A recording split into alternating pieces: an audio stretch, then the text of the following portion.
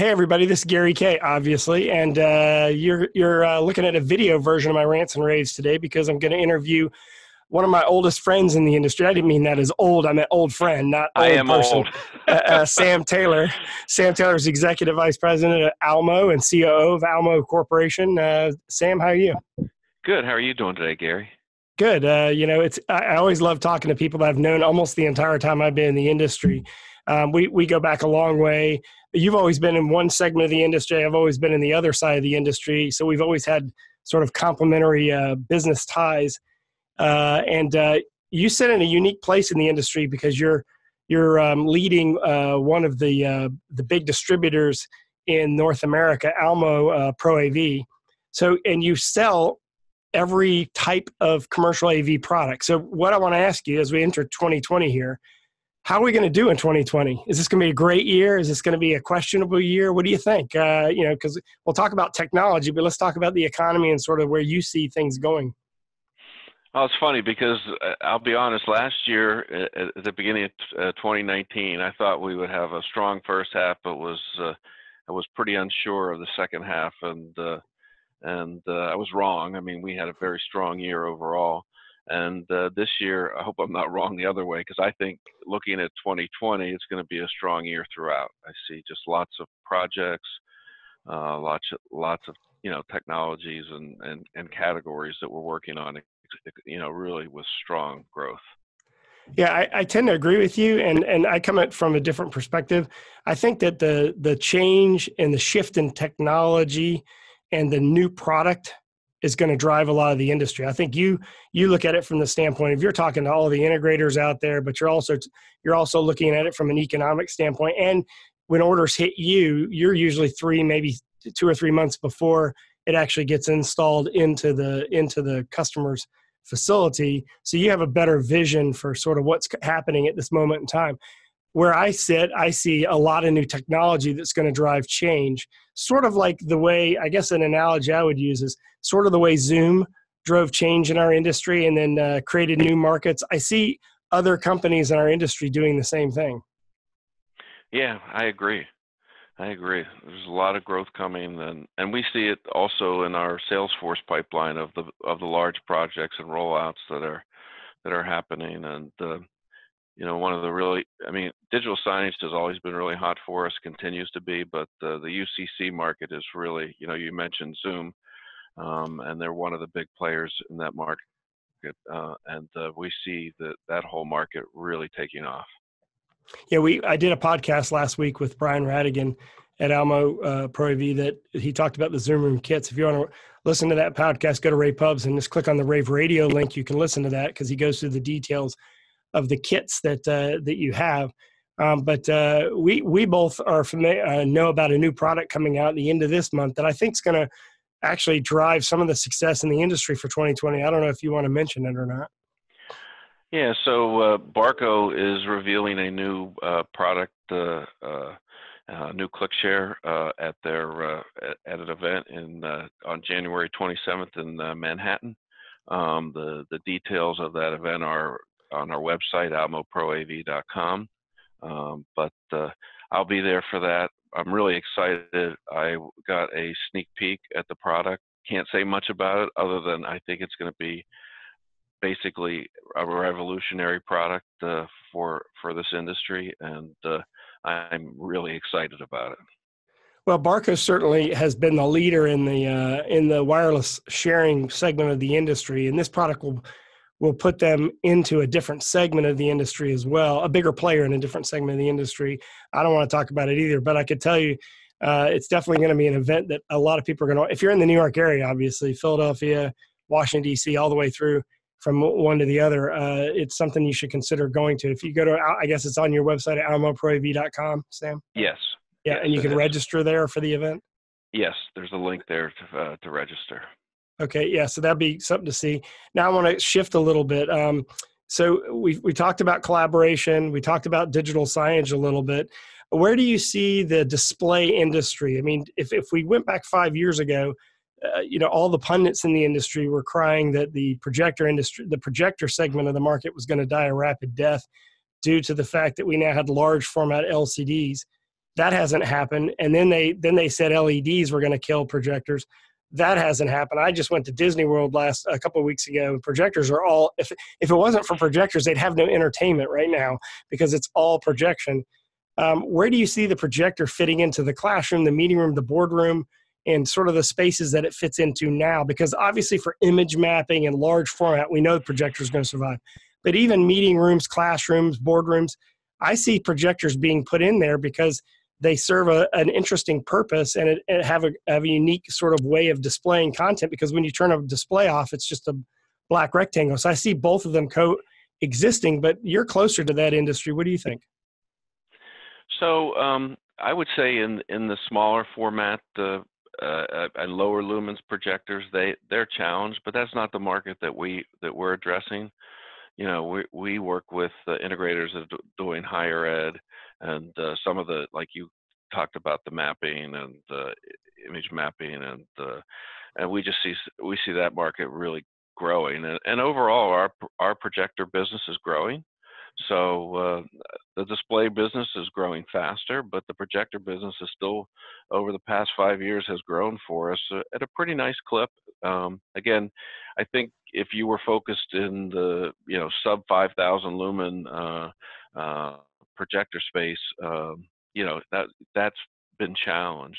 But even in that space, there's places for projectors, because if you're putting text and stuff on a large format LCD, you got to make sure it's sized right, that it can actually be read. It certainly could be viewed, but people that want to put up Excel spreadsheets and things like that, that's a different animal there. So it kind of depends on what you're doing with it. But So, I think, go ahead.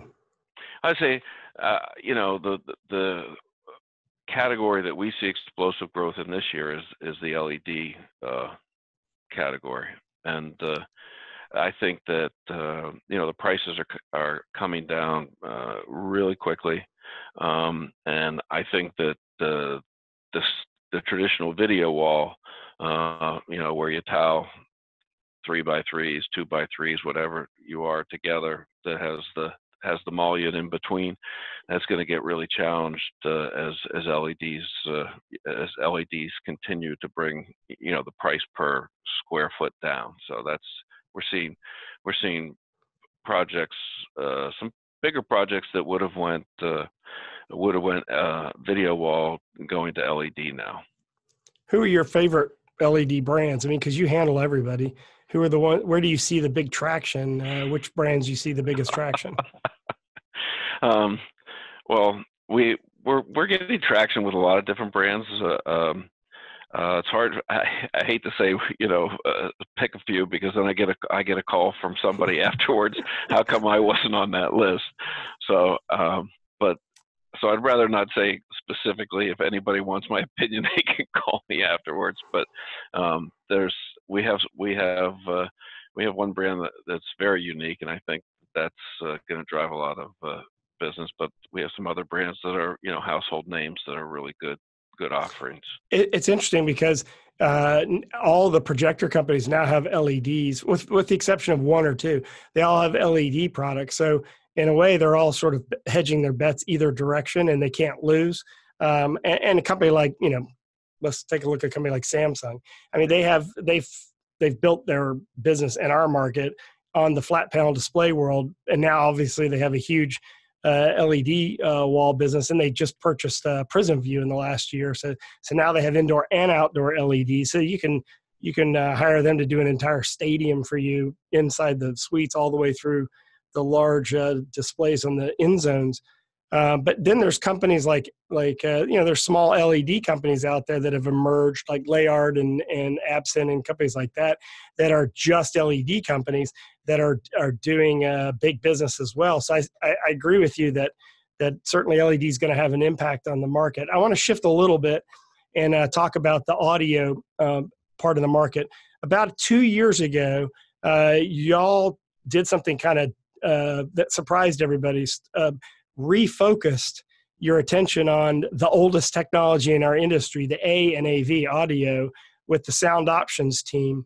And I think that a lot of people thought that was not a good idea. And interestingly enough, I did a webinar a couple of years ago. Where I did a bunch of research, actually for you guys. Actually, come to think of it, and I found out that audio technology is more profitable than video technology. Video gets all the glitz and glamour, but audio is more profitable. But here we are with UCC spaces and classrooms where all of a sudden there's a big difference between hearing and understanding.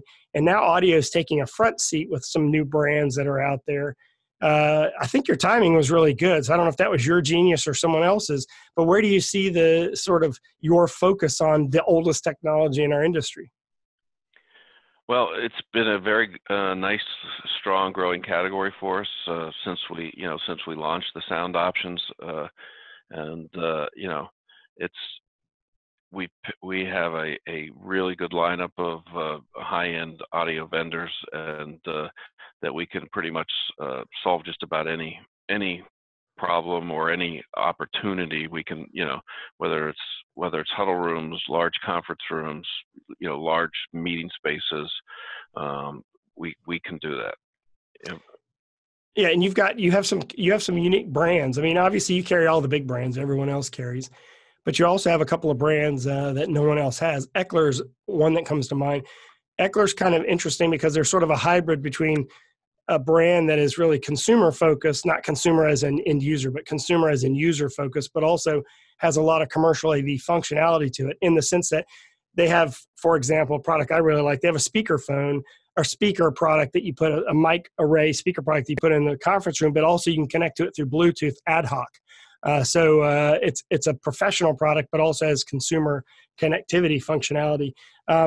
Do you see that kind of hybrid driving some of the adoption in 2020, or is that just sort of a one-off thing? No, I mean, every situation is different and unique, and the more the more offerings that you can have that can solve things like that, or provide opportunities for the end user to have different experiences with it. Like you just mentioned the Bluetooth. So, I mean, that's a great option that Eckler's built in. And, Eckler is a big name in Europe, and they weren't here in the US. So we're happy that they selected us as their exclusive distributor and to bring the product into the US. And it's great product. People who hear it love the sound quality, but there's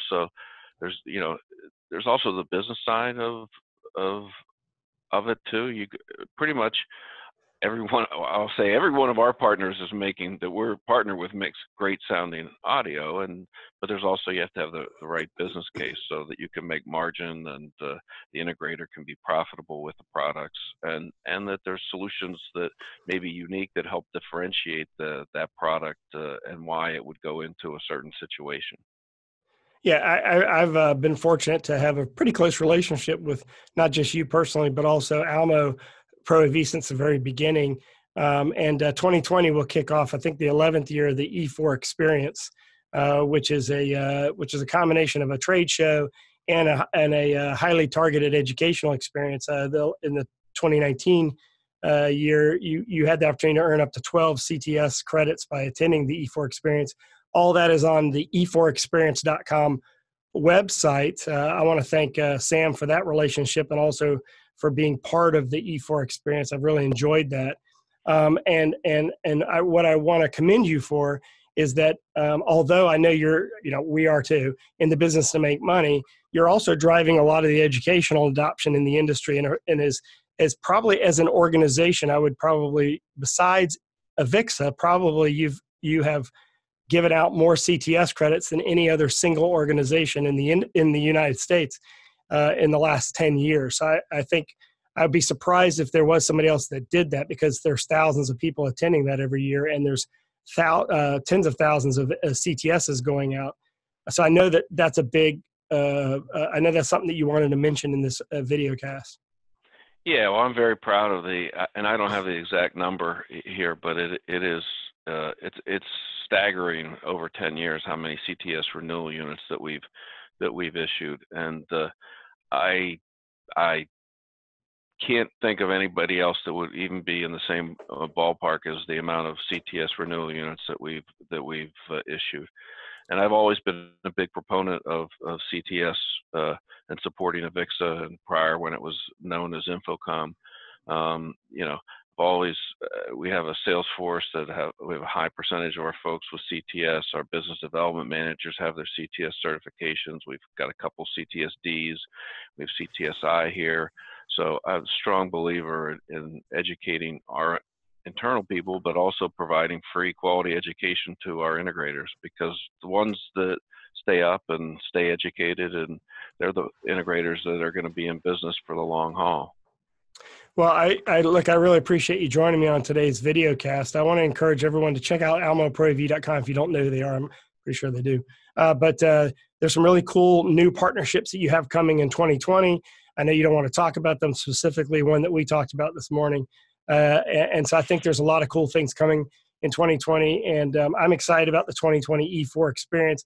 I have an all new keynote that's going to talk about the impact of millennials and Generation Z having a bigger piece of the control, a bigger part of controlling our market and impacting how we design systems for our customers. That's going to be the subject of my keynote. I've been testing it out with some small audiences over the last few months. It's been very well received. I'm excited to be part of the E4 experience. So you can check that out at e4experience.com. 4 tour dates are already online.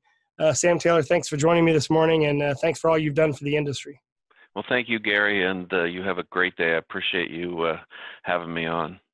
Well, thank you, everyone. And of course, we'll all be heading to ISE in a couple of weeks. So if you want to meet me or Sam at ISE, just contact us. We'll be at ISE. All of our ISE coverage is at raypubs.com/ISE 2020. Thanks for watching.